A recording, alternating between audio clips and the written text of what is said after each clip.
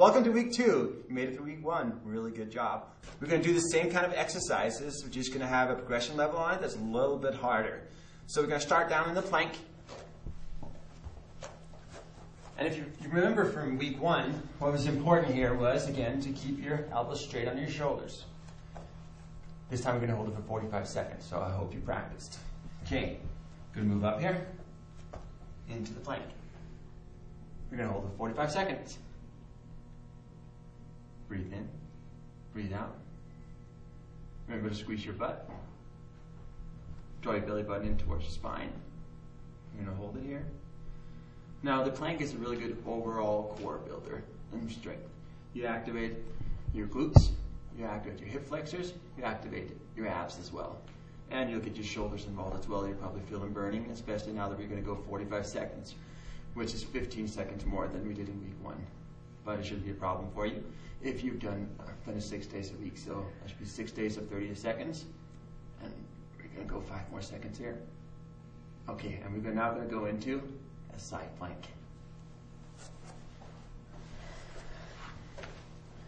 Okay, so as you remember again from week 1, the importance here was to keep your elbows straight under your shoulder. That way we stay in the joint and we don't pull in your ligaments. Okay, and we want to avoid shoulder injury. Right hand up, extend your legs, and bring it up. Nice tight hold here in your obliques. And again, if it's just still too hard for you, you can drop down. Go on your knees, and up. And this is 45 seconds as well. So we increased it with 15 seconds, this one as well. Okay, you're doing great. Remember to breathe. Squeeze your butt, and draw your belly button in towards your spine. In your core, get that activated. Okay? And I'm not going to say okay anymore. We're still holding it here.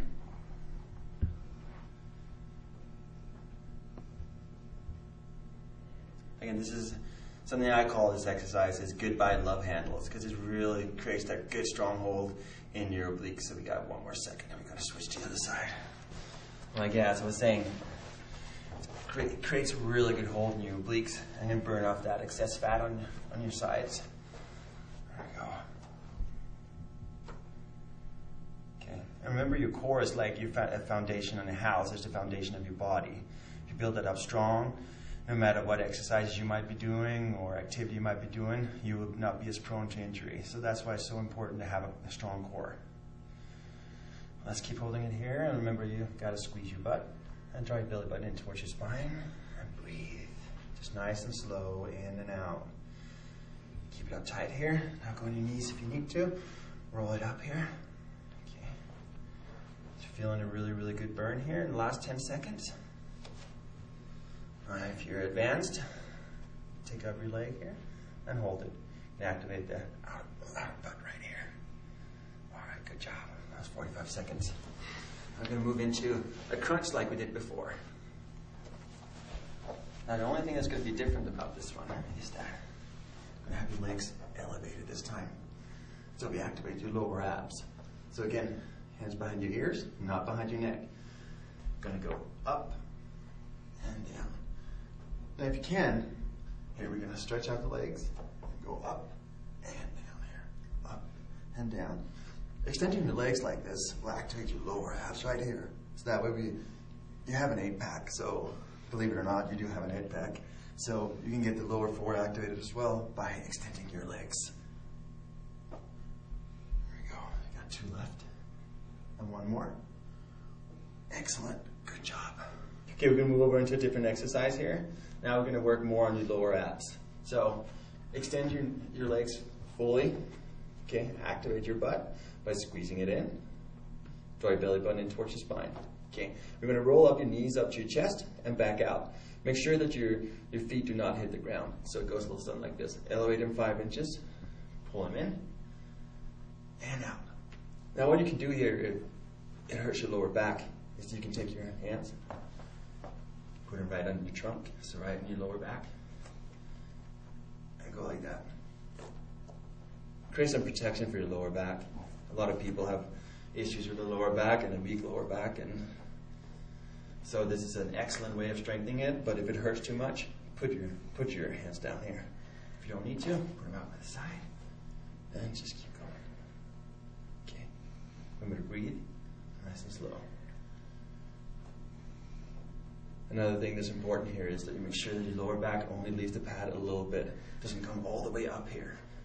Just a tiny bit here. Got one more for this. And rest. Excellent. Good job. Okay. Going to move over into something called a bridge here. Now I'm going to work on your glutes here. So get your legs in position here.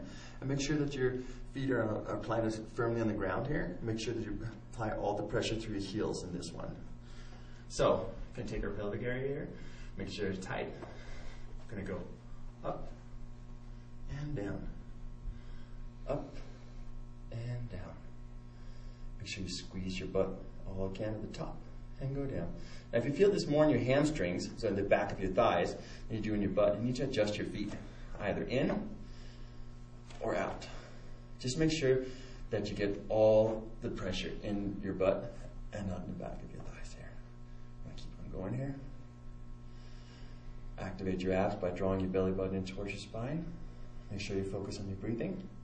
I'm going to go for 15. And we got 4 left. And we're almost done. So good squeeze at the top. And we got 1 left. And excellent. All right. Shake up your legs a little bit here. Lay down flat. Good job. Okay, we're going to roll over now. Going to go back into the push-ups. I want to challenge you a little bit here. I want you to make sure that you try at least 1 push-ups off your knees, okay? Let's just see how far down you can go. If you can't do it, then just go on your knees. But at least try to do 1. But we're going to go for 10 this time. Okay, get up in position here. Now draw your belly button in towards your spine. Squeeze your butt, activate that core. And we're going to go down for 1. Again, need to make sure that our hands straight under our shoulders. There we go. Now, if you need to, go down on your knees. And back up. I want you to complete all 10 of them. Make sure you get a good breathing here. Activate your core. And we got 1 more. And that's it. Good job. Now, that was the end of week 2. Again, 6 days a week. Do it 2 times consecutively, right after each other. So do it once with me, and try once on your own. I'll see you in week 3.